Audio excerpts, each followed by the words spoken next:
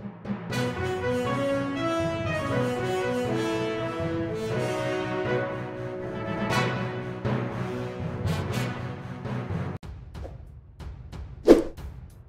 everyone, welcome back to my channel. I hope you always stay healthy, and thanks for watching this channel.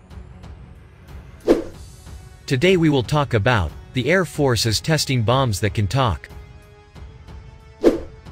The US Air Force took a tiny, but important step toward a future where weapons will be able to work together to take advantage of the latest intelligence on the battlefield. The recent test of two collaborative small-diameter bombs is a validation of the Air Force's Golden Horde concept, which uses the sensors of weapons streaking toward their targets to evaluate the battlefield and turn their attention to bigger, more important targets on the ground. Modern warfare has come a long way since the days of World War II's massive bomber raids over occupied Europe.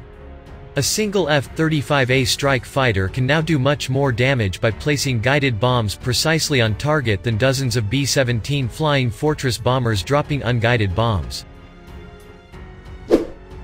One problem that's persisted is the interval between when targets are selected by mission planners and the bombs actually striking their targets. Improved communications and intelligence gathering have shrunk the interval considerably, as has a pilot's ability to change targets.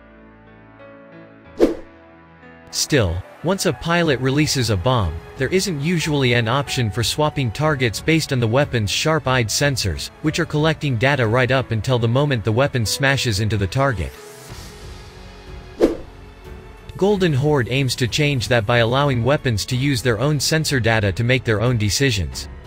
With the tech, weapons can establish a communications link with each other and then use a series of plays criteria set in place by mission planners to collectively analyze their data and change targeting if necessary.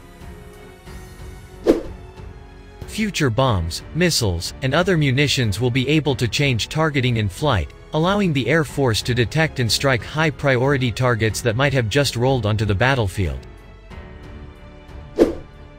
In the recent test, an F-16 Fighting Falcon fighter jet released two small-diameter bombs, which communicated with each other and discovered the presence of an enemy GPS seeker in the target area.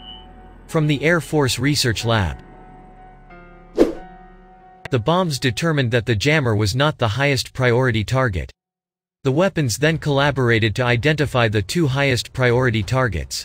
However, due to an improper weapon software load, the collaboration guidance commands were not sent to the weapon navigation system.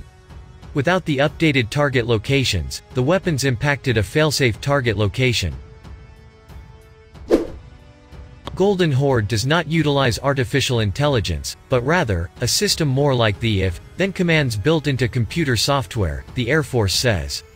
For example, if a user plugs her iPhone into a computer, then the computer will launch Apple Music. In Golden Horde's case, if a bomb is streaking toward a radar installation and then the bomb's infrared seeker detects a nuclear-capable ballistic missile launcher, the bomb will home in on the launcher instead.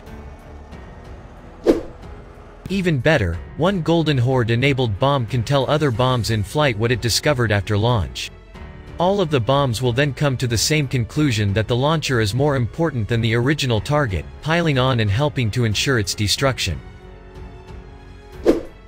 The GBU-39 small-diameter bomb is an unpowered precision-guided bomb that consists of a 250-pound bomb payload, a seeker sensor package, and a guidance kit. A fighter or bomber can release the SDB from distances of up to 60 miles, whereupon the bomb will glide down and strike its designated target.